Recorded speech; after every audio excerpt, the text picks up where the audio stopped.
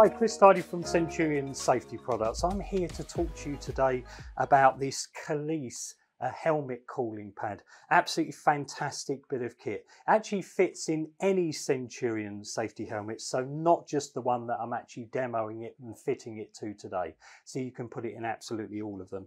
So the way it actually works on an evaporative cooling technology.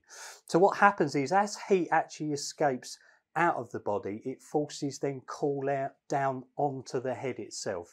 Now the end result of that is you get around minus 15 degrees centigrade reduction in body or ambient temperature of the body. And then what happens then is it actually lasts for up to 3 days. You can activate it up to 750 times, which gives you a lifespan of around sort of 5 years, roughly around there.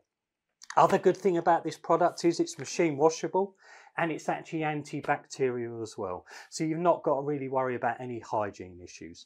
Now the way it actually works is you actually get a syringe that comes with it. Each syringe vial takes 25 millimeters. You put 50 milliliters, so 2 syringefuls actually into there. So you just squirt it into there. Once you've done that, you'll actually seal it back up again. And you'll just press it to actually move the water that you've put in across the pad itself.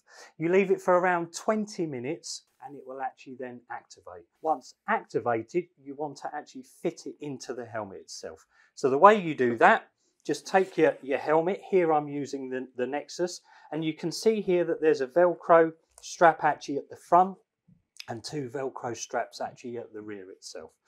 So the way you do that, yellow side actually down. So take your Velcro strap, just fit it round the front of your sweatband, like so. Just take that round and actually fit it into there and just tighten it on. And then the back two, they actually fit round the cradle itself. So the way you do that, just pop it round that one and just actually then attach it there.